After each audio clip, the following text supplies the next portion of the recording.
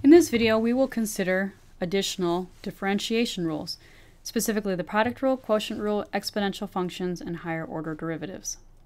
We will use these limit definitions of derivative to justify the derivative rules that we have here.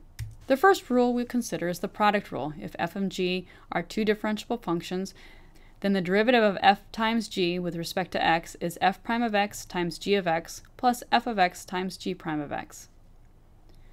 Let's look at how we know that this is the case. Suppose we have two functions u and v. They're not only differentiable, but for purposes of illustration, we'll say that they're also positive and they increase as x increases. And we're going to let h be greater than 0. Using the limit definition of derivative, we know that the derivative of u times v with respect to x is equal to the limit as h goes to 0 of u of x plus h times v of x plus h minus u of x times v of x all over h. We want to show that this equals u prime of x times v of x plus u of x times v prime of x. First of all, let's take a look at the numerator. That u of x times v of x we can consider and represent as the area of a rectangle having dimensions u of x times v of x. The other piece in the numerator, u of x plus h times v of x plus h, can be represented by the area of a rectangle having dimensions u of x plus h and v of x plus h. So when I find the difference, I'm really looking at this light blue region that's shaded here in this diagram. Now this region can be broken into three different pieces. That first piece we see has dimensions delta u by v of x. The second piece has dimensions delta v by u of x. That third piece has dimensions delta u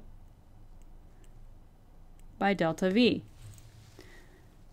So that when I consider the limit as h goes to 0 of u of x plus h times v of x plus h minus u of x times v of x all over h, I can write that numerator in the three pieces. Delta u times v of x plus u of x times delta v plus delta u times delta v all over h. And we want the limit as h goes to 0. I'm going to express that fraction as the sum of three fractions with the denominator of each fraction being h. And now I can use the limit laws. For the limit of the sum is the sum of the limits. And I notice that I've got the limit as of delta u over h as h goes to 0 times v of x plus u of x times the limit of delta v over h as h goes to 0 plus the limit of as h goes to 0 of delta u over h times the limit of delta v as h goes to 0. And I notice that in each of these pieces, this is the derivative of u. Here we've got the derivative of v, and here again we have the derivative of u. So that I can rewrite this expression as u prime of x times v of x plus u of x times v prime of x plus u prime of x times 0, because the limit of delta v as h goes to 0 is 0.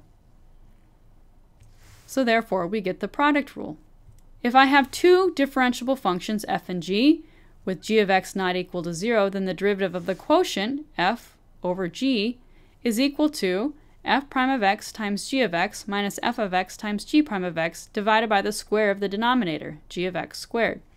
And we notice that the numerator looks very similar to the product rule, with the only difference being the addition sign is changed to a subtraction sign. We can also consider the derivative of exponential functions. As an example, let's consider g of t is equal to 10 to the t power. Let's look at the derivative of g with respect to t using the limit definition of a derivative. So the limit as h goes to 0 of g of t plus h minus g of t all over h is the limit as h goes to 0 of 10 to the t plus h minus 10 to the t all over h. Using my rules of exponents, I can rewrite 10 to the t plus h as 10 to the t times 10 to the h. So then I can subtract off the 10 to the t, divide all of that by h, and take the limit as h goes to 0. And I see that I have a common factor of 10 to the t in the numerator.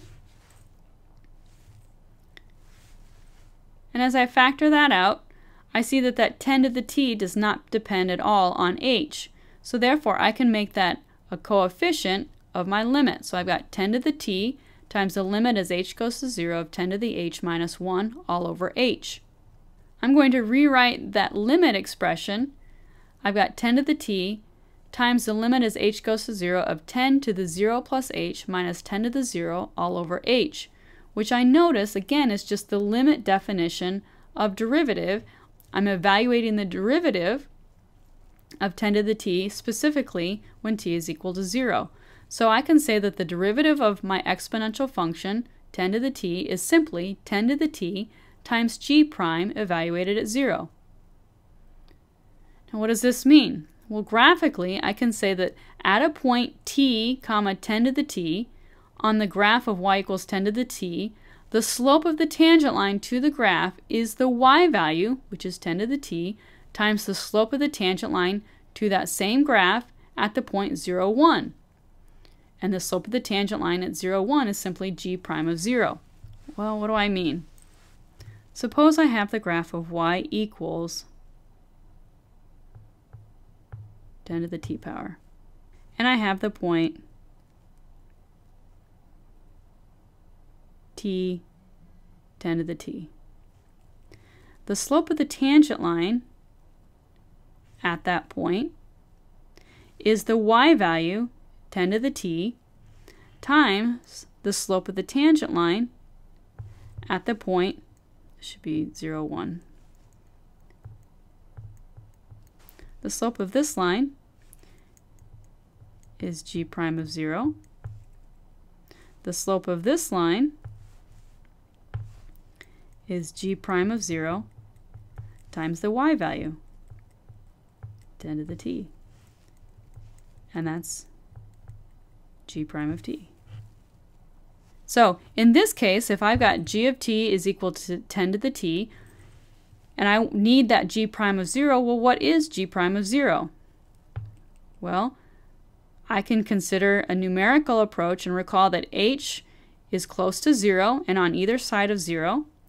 And then I can calculate the difference quotient, 10 to the h minus 1 all over h. And for these values of h that are close to 0 on either side, as h gets close to 0, 10 to the h minus 1 all over h is very close to 2.3026. So in other words, when I've got the exponential function 10 to the t, the derivative of g with respect to t is g prime evaluated at 0 times 10 to the t, or approximately 2.3026 times 10 to the t. Now this process actually applies to any exponential function. So that if I have f of x equals a to the x, where a is a constant and my variable x is in the exponent, the derivative of f with respect to x is f prime of 0. In other words, the slope of the tangent line to the function y equals a to the x at 0 times a to the x. So this begs the question, is there an exponential function, a to the x, so that the derivative of the exponential function is itself? In other words, the slope of the tangent line to a point x a to the x, the slope of the tangent line is the same as the x value. In other words, that f prime of 0 is equal to 1. And it is the case that there is such a function. The function e to the x, where e is the natural number 2.71828 and so on, is such that the derivative of e to the x is e to the x. Now, let's consider an example where we put all these rules to use. Let's evaluate the derivative with respect to s of 4s squared plus 5 divided by s minus 16 all over 3 times e to the s plus s. The first thing that we note is that we've got a quotient. So we're going to apply the quotient rule and say I'm going to first take the derivative of the numerator. So if I've got the derivative with respect to s of f over g, I need the derivative of the numerator times the denominator minus the numerator times the derivative of the denominator all over the square of the denominator. Then I note that I've got sum and differences in both the numerator and denominator. So I'm going to apply the derivative rules for sum or differences. Then I see that I've got constant multiples, specifically 4, 5, and 3. I also see that I've got 5 times 1 over s, where s can be written as where 1 over s can be written as s to the negative 1. I also have a constant, the derivative of a constant. The derivative of a constant is 0. And next I can use my power rule. So for s squared and s to the negative 1 and s to the 1 power,